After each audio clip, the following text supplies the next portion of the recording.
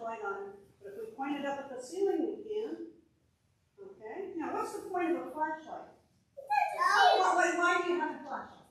So you can see in the dark. So you can see in the dark. You're right. Now, if I want to go out with a flashlight, what if I put it in this basket like that? Am I going to be able to see much? No. Well, Jesus said, if you're going to carry a flashlight, don't put it under a basket. Oh. So what do you think that means? No lights That if you turned all the lights out, which I thought about doing, but I think they wouldn't like it. You're right, you would need the flashlight even more. In fact, there was somebody who once tripped on that step and broke a hip. The moral of the story is don't carry communion in the dark. Okay, I want you to think about that because that's what Jesus talks about today. He says, don't put your light under a basket, which means don't hide being yourself. And that's all I got to say. And you guys can go to Sunday school. Yay. Where'd the cross go? Get that back. Okay. That was nice. I got it. Go, Kennedy.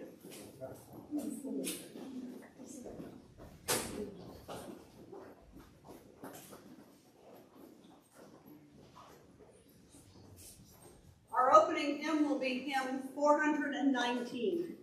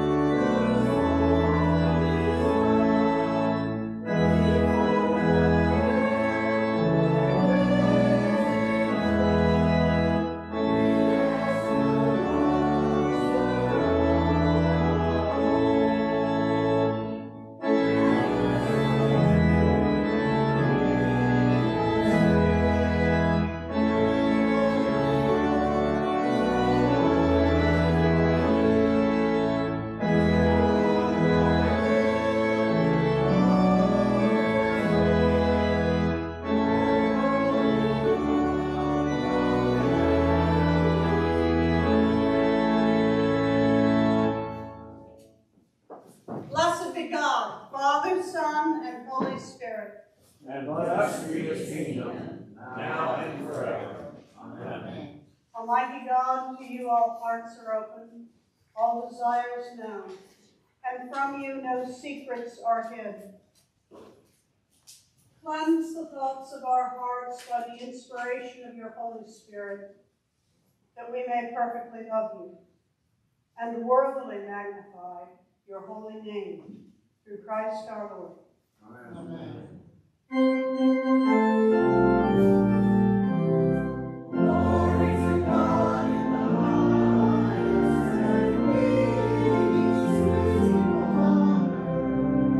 Lord God and King, Almighty God and Father, we worship you.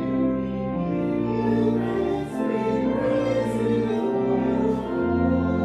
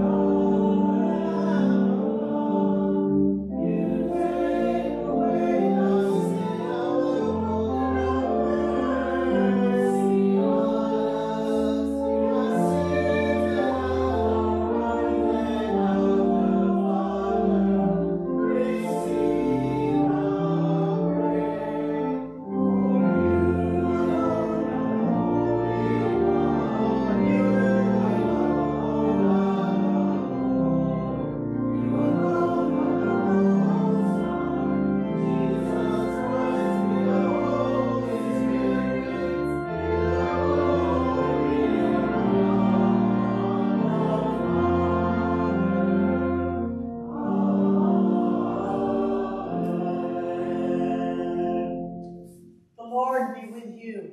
And also with you. Let us pray. Set us free, O God, from the bondage of our sins, and give us that liberty of that abundant life which you have made known to us in your Son, our Savior, Jesus Christ, who lives and reigns with you in the unity of the Holy Spirit, one God, now and forever. Amen. Please be seated for the reading of Scripture.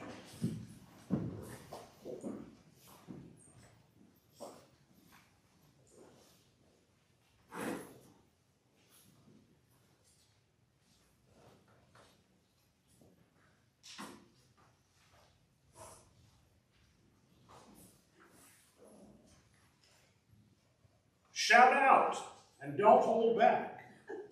Lift up your voice like a trumpet. Announce to my people their rebellion, to the house of Jacob their sins. Yet day after day they seek me and delight to know my ways, as if they were a nation that practiced righteousness and did not forsake the ordinance of their God. They ask me righteous judgments. They delight to draw near to God. Why do we fast, but do not see? Why humble ourselves, but you do not notice? Look, you serve your own interest on your fast day and oppress all your workers. Look, you fast only to quarrel and fight and to strike with a wicked fist. Such fastings as you do today will not make your voice heard on high. Is such the fast that I choose, a day of to humble oneself? Is it to bow down the head like a bulrush and to lie in sackcloth and ashes? Will you call this a fast, a day acceptable to the Lord? Is not this fast that I choose to loose the bounds of injustice, to undo the thongs of the yoke, to let the oppressed go free, and to break every yoke? Is it not to share your bread with the hungry and to bring the homeless poor into your house? When you see the naked, to cover them, and not to hide yourself from your own kin? Then your light shall break forth like the dawn, and your healing shall spring up quickly. Your vindicator shall go before you. The glory of the Lord shall be your rear guard. Then you shall call, and the Lord will answer. You shall cry for help, and he will say, Here am I.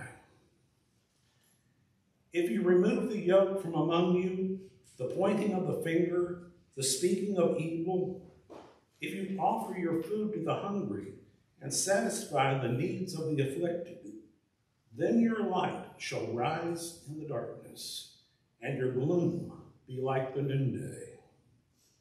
The Lord will guide you continually and satisfy your needs in parched places, and make your bones strong.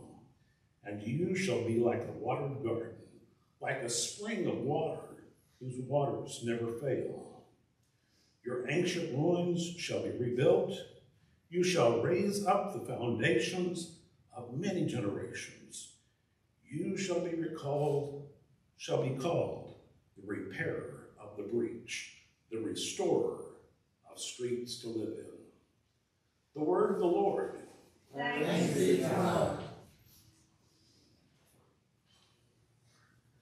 Please join me in reading responsibly the selected psalm for this morning, Psalm 112. Hallelujah! Happy are they who fear the Lord and have great delight in his commandments. Their descendants will be mighty to the land. The generation of the upright will be blessed. Wealth and riches will be in their house, and their righteousness will last forever. Light shines in the darkness for the upright. The righteous are merciful and full of compassion. It is good for them to be generous in lending and to manage their affairs with justice. For they will never be shaken. The righteous will be kept in everlasting remembrance. They will not be afraid of any evil rumors. Their heart is right. They put their trust in the Lord. Their heart is established and will not shrink until they see their desire upon their enemies. They have given freely to the poor, and their righteousness stands fast forever. They will hold up their head with honor.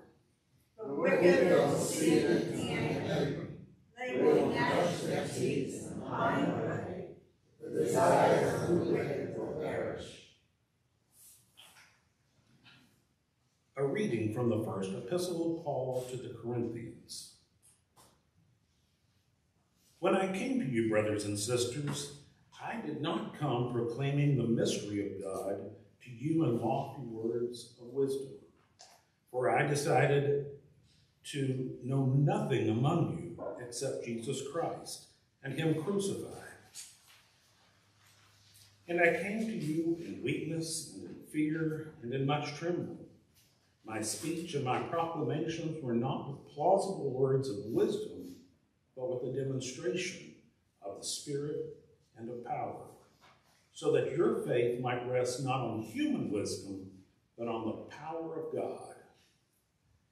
Yet among the mature we do speak wisdom, though it is not a wisdom of the ages or the rulers of this age, who are doomed to perish. But we speak God's wisdom, secret and hidden, which God decreed before the ages for our glory. None of the rulers of this age understood this, for if they had, they would not have crucified the Lord of glory. But as it is written, what no eye has seen, nor ear heard, nor the human heart conceived, what God has prepared for those who love him.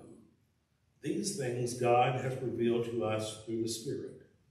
For the Spirit searches everything, even the depths of God. For what human being knows what is truly human except the human spirit that is within? So also, no one comprehends what is truly God's except the Spirit of God.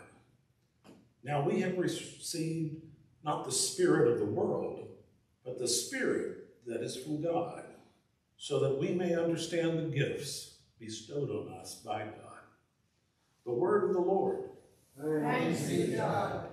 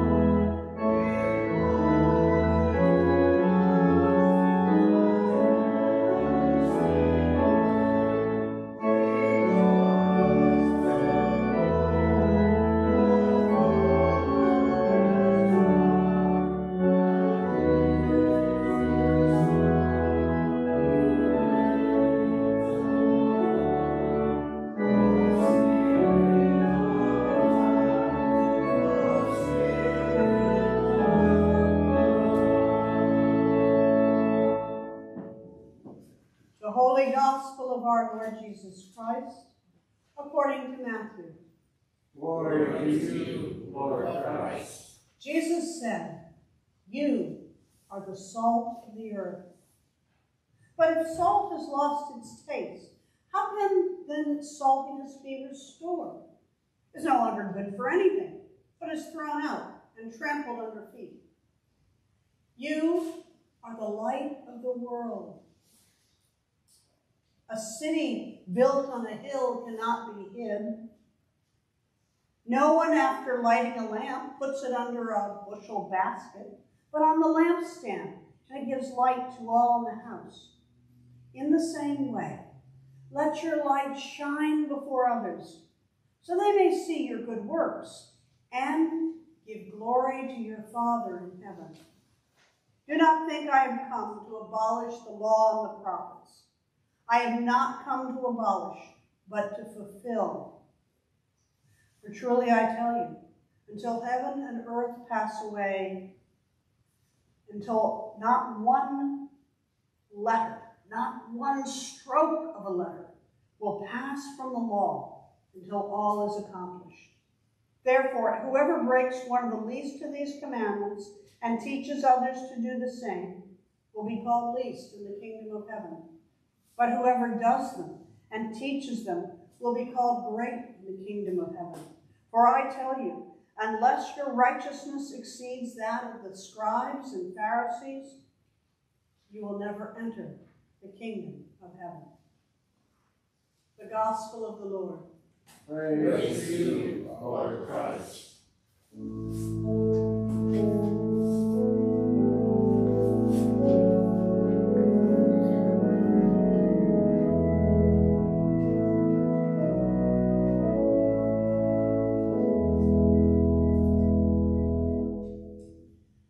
In the name of the God, Father, Son, and Holy Spirit.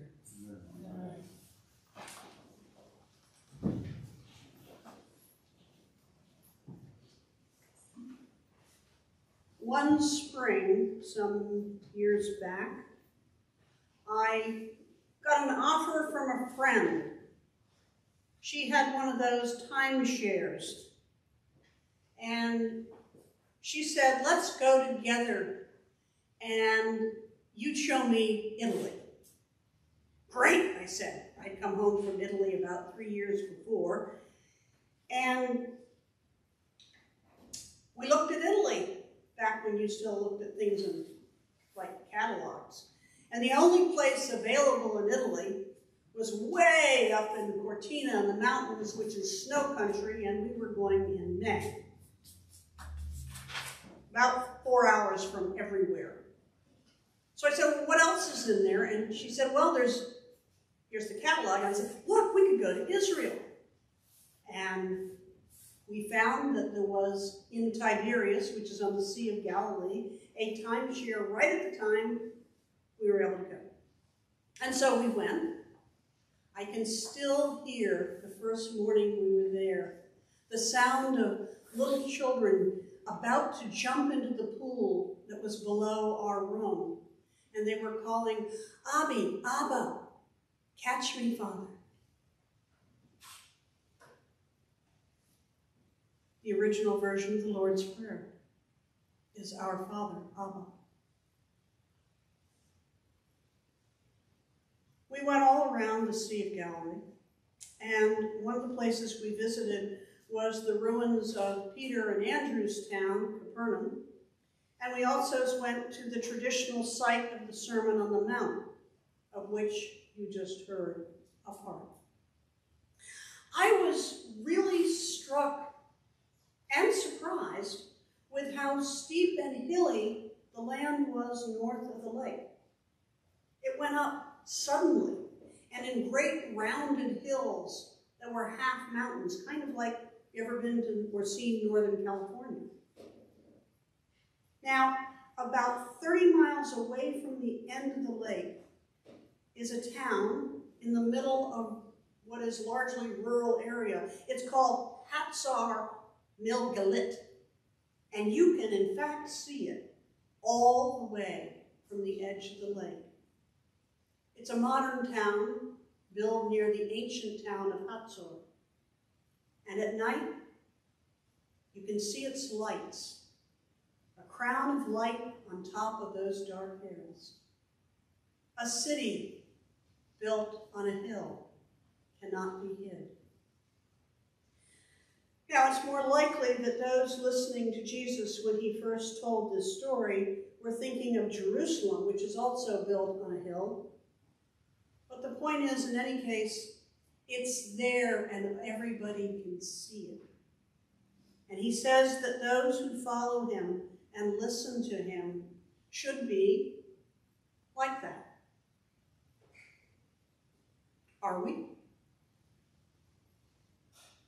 Or are we reasonably content to be hidden? Again, Jesus says, we are to be salt and light to the world. Now, borrowing from him, we will say of somebody who's really very noticeably honest, well, he's the salt of the earth. Salt, of course, brings out flavor. But we're not used to what happened back then, which was salt came with other minerals, and if you washed that collection, the sodium chloride, the pure salt, would actually just flow out with the water, and you would be left with crunchy, unusable minerals. What's left wasn't salt. And, as he said, it should be chucked. We are to be salt. Now, a commentator I read said, we would hear this very differently if Jesus had said, you are the hot red peppers of the world.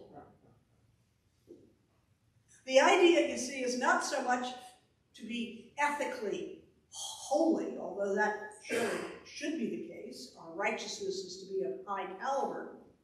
But he implies that we are to be the zest of our communities.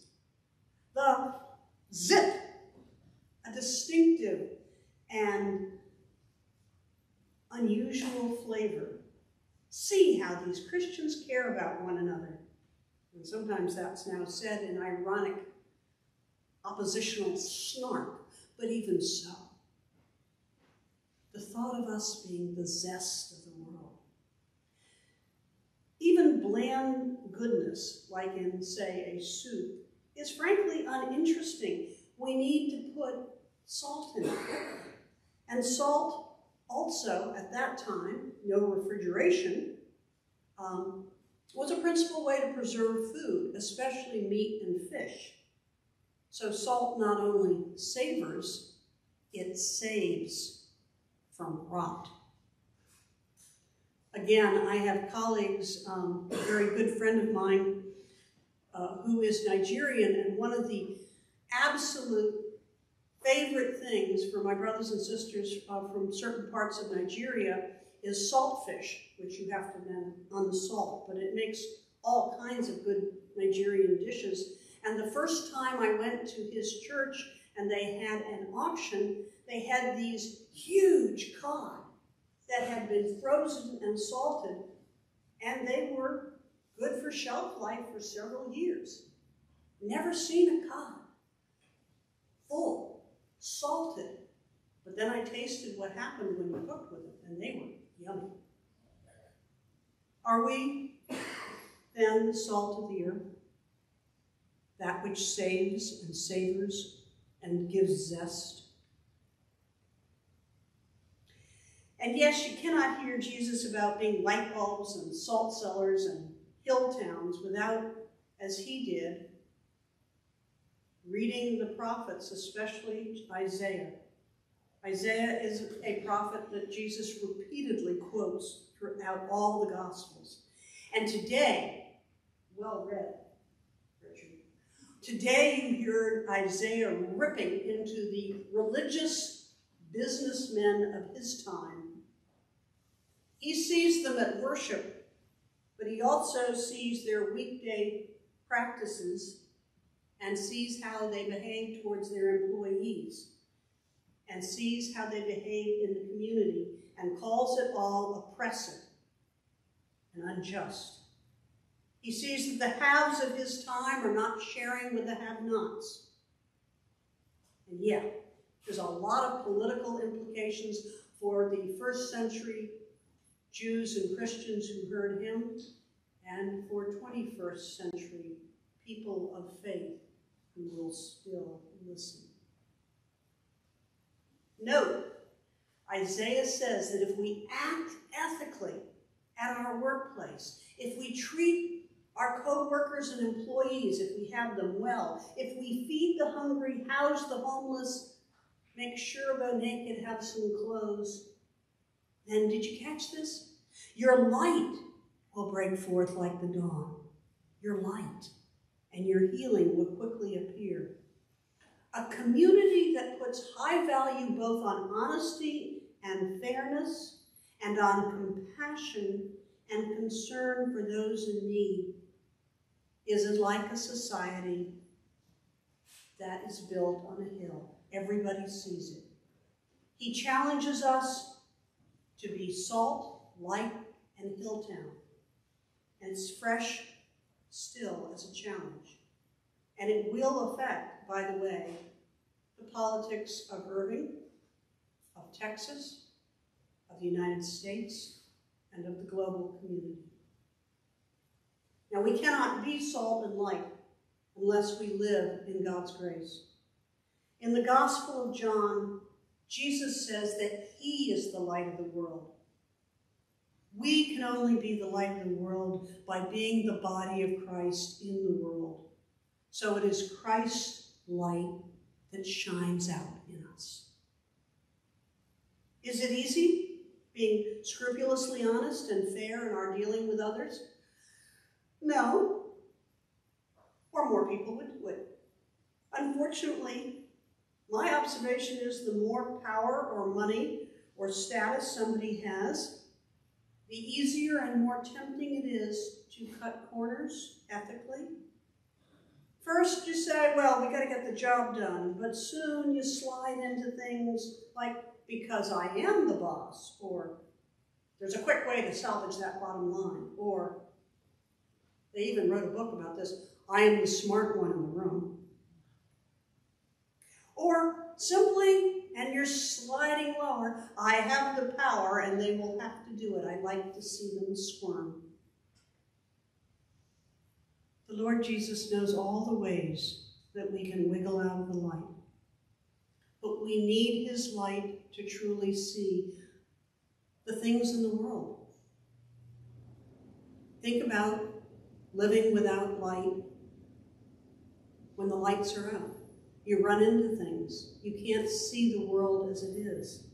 We need his light to be lights, to see the world as it really is, in need of light and zest and help, and to be comfortable taking that role of light and salt and zest to change our communities and ourselves. Amen.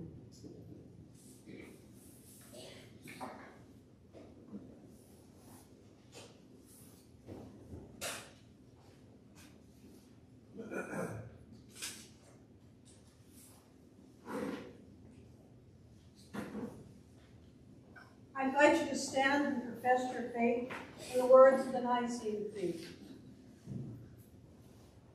We believe in one God, the Father, the Almighty, maker of heaven and earth, of all that is seen and unseen.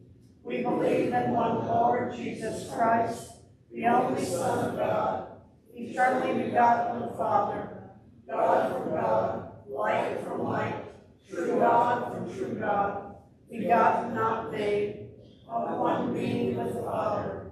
Through him all things were made. For us and for our salvation, he came down from heaven. By the power of the Holy Spirit, he became incarnate from the Virgin Mary, and was made man. For our sake he was crucified under Pontius Pilate. He suffered death and was buried. On the third day he rose again, in accordance with the Scriptures. He ascended into heaven, and is seated at the right hand of the Father. He again in glory to judge the living and the dead, and his kingdom shall have no end. We believe in the Holy Spirit, the Lord, the giver of life, who proceeds from the Father and the Son.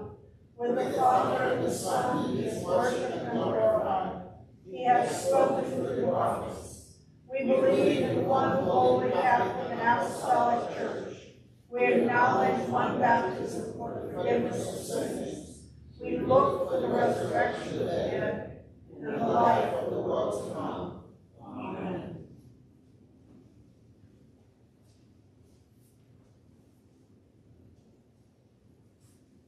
In peace, we pray to you, Lord God. For all people in their daily life and work. For our families, friends, and neighbors, and for those who are alone. For this community, the nation, and the world. For all who work for justice, freedom, and peace. For the just and proper use of your creation. For the victims of hunger, fear, injustice, and oppression. For all who are in danger, sorrow, or any kind of trouble, especially those in the Ukraine, Russia, Somalia, the women and children of Afghanistan, and those here in our own country. For those who in such a state, for friends in need. For the peace and unity of the Church of God. For all who proclaim the gospel, and all who seek the truth. For Michael, our presiding bishop, and George, Michael, and Fraser, our bishops, and for all bishops and other ministers. For all who serve God in his church. We pray for the special needs and concerns of this congregation.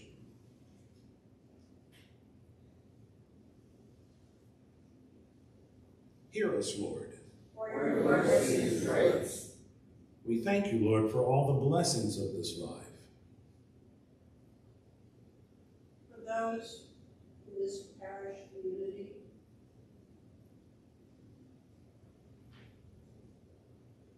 We will exalt you, O God, our King. And praise your name forever and ever. And we pray for all who have died, that they may have a place in your eternal kingdom.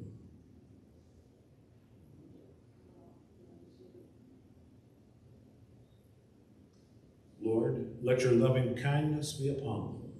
Who put their trust in you. O Lord our God, accept the fervent prayers of your people. In the multitude of your mercies, look with compassion upon us and all who turn to you for help. For you are gracious, O lover of souls, and to you we give glory, Father, Son, and Holy Spirit, now and forever. Amen. Let us confess our sins against God and our neighbor.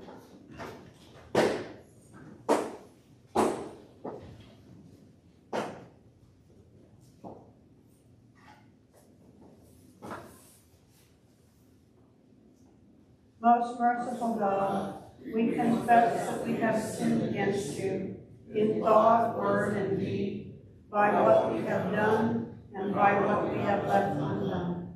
We have not loved you with our whole heart. We have not loved our neighbors as ourselves. We are truly sorry, and we humbly repent. For the sake of your Son, Jesus Christ, have mercy on us and forgive us, that we may delight in your will and walk in your ways, to the glory of your name. Amen. Almighty God, have mercy upon you. Forgive you all your sins through our Lord Jesus Christ. Strengthen you in all goodness, and by the power of the Holy Spirit, keep you in eternal life. Amen. The peace of the Lord be always with you. And also with you.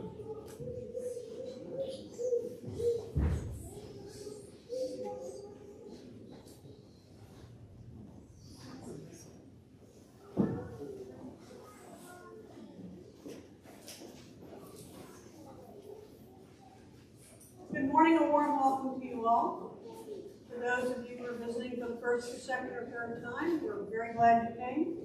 And hope that you will, with everybody else, go into the parish hall after the service, see something you would like to pick up and take home for breakfast tomorrow, and take it, because we had a great abundance of food, and we want to carry it off in a dozen ways. Thank you.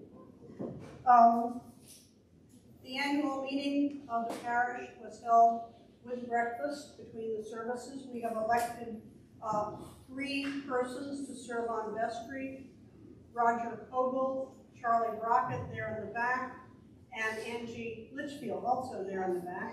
Roger ushers for the 8 o'clock service. Our new senior warden is Sharon Blackman, and our new junior warden is Roger Kogel. So that is your leadership for 2023. Next Sunday, we kind of a lead-in from the sermon. We will be doing Arch's time on the rotation for Family Promise, which is the ministry to homeless here in Irving. If you'd like to sign up, there's a sign-up sheet at the back of the church and in the Edware Hall, where our coffee and refreshments are.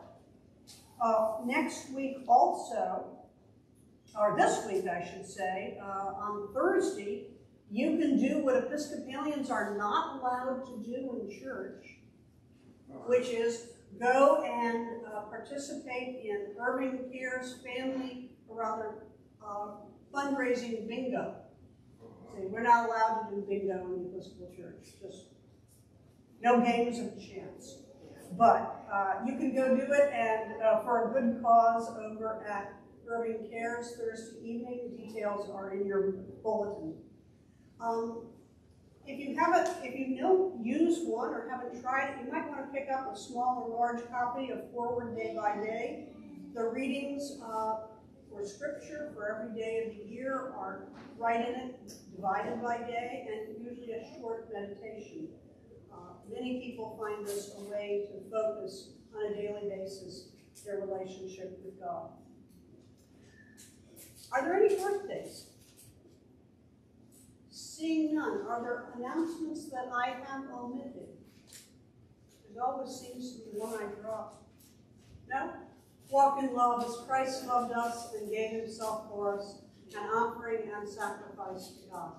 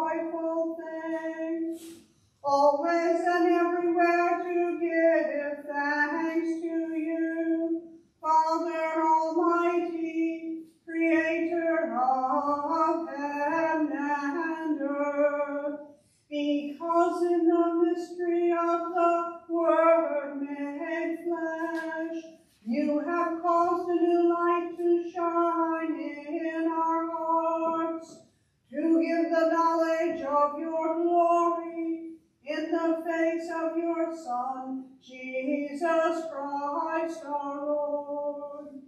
Therefore we praise you, joining our voices with angels and archangels, and with all the company of heaven, who forever sing this hymn, to proclaim the glory of your name. Holy, holy, holy Lord, God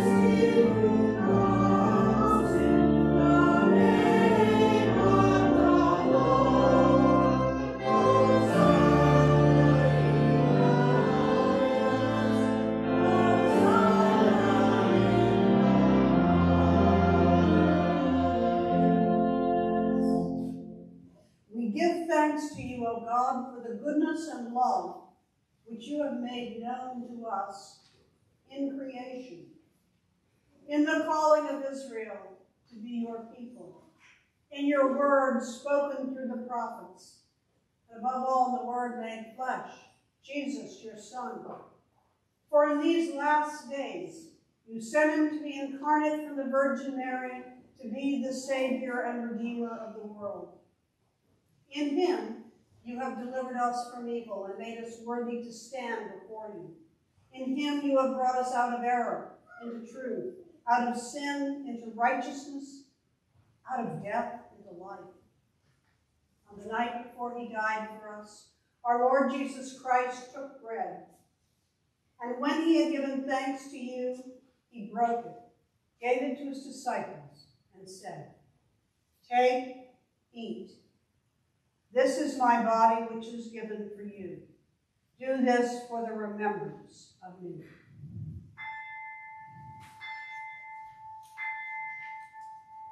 After supper, he took the cup of wine, and when he had given thanks, he gave it to them and said, "Drink this, all of you. This is my blood of the new covenant, which is shed for you and for many for the forgiveness of sins. Whenever you drink it, do this for the remembrance of me."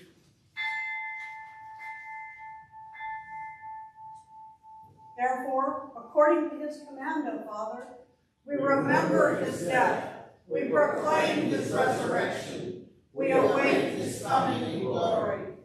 And we offer our sacrifice of praise and thanksgiving to you, O Lord of all, presenting to you from your creation this bread and this wine. We pray you, gracious God, to send your Holy Spirit upon these gifts, that they may be the sacrament of the body of Christ and his blood of the new covenant. Unite us to your Son in his service, in his sacrifice, that we may be acceptable through him, being sanctified by the Holy Spirit. In the fullness of time, put all things in subjection under your Christ, and bring us to that heavenly country, where with patriarchs, prophets, apostles, martyrs, and all your saints, we may enter the everlasting heritage of your sons and daughters, through Jesus Christ our Lord, the firstborn of all creation, the head of the church, and the author of our salvation. By him and with him and in him, in the unity of the Holy Spirit, all honor and glory is yours, Almighty Father, now and forever. Amen. And now, as our Savior Christ has taught us, we are bold to say, Our Father, who art in heaven, hallowed be thy name. Thy kingdom come, thy will be done, on earth as it is in heaven. Give us this day our daily bread, and forgive us our trespasses, as we forgive those who trespass against us. And lead us not into temptation, but deliver us from evil. For thine is the kingdom, and the power, and the glory, forever and ever. Amen. The gifts of God for the people of God. Take them in remembrance that Christ died for you, and feed on them in your hearts by faith with thanksgiving.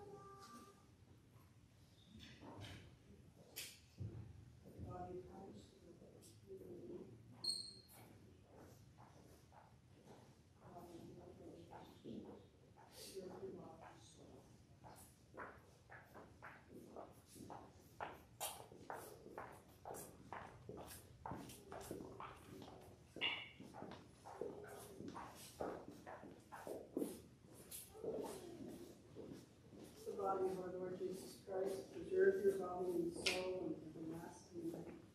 Take and eat this in remembrance that Christ died for you. The body of our Lord Jesus Christ, preserve your body and soul until the last moment. Take and eat this in remembrance that Christ died for you, and feed on in your heart by faith with thanksgiving. The body of Christ. The body of our Lord Jesus Christ, preserve your body and soul. Take and eat this in remembrance that Christ died for you, and feed on it in your heart by faith.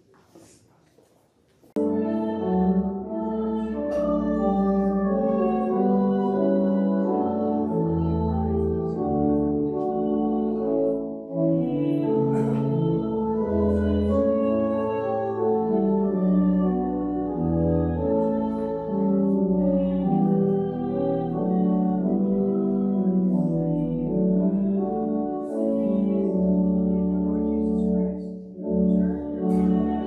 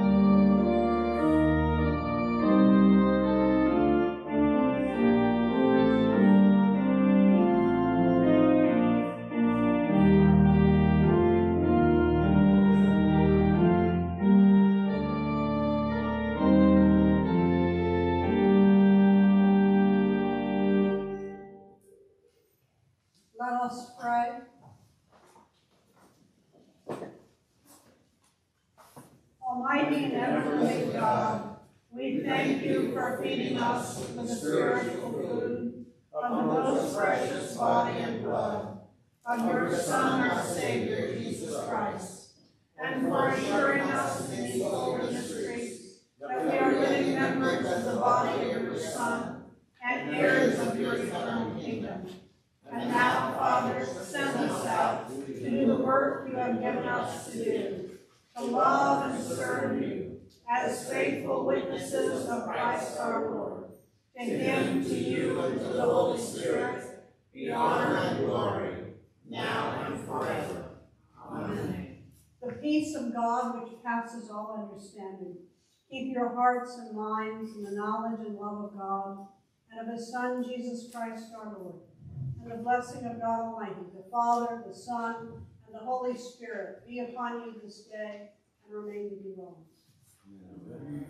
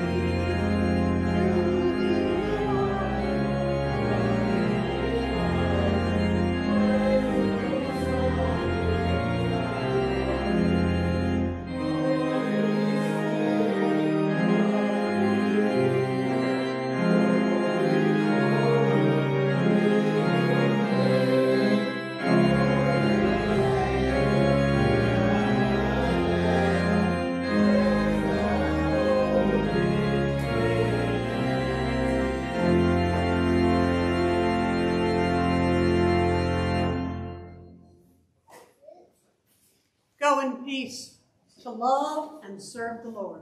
Thanks be to God.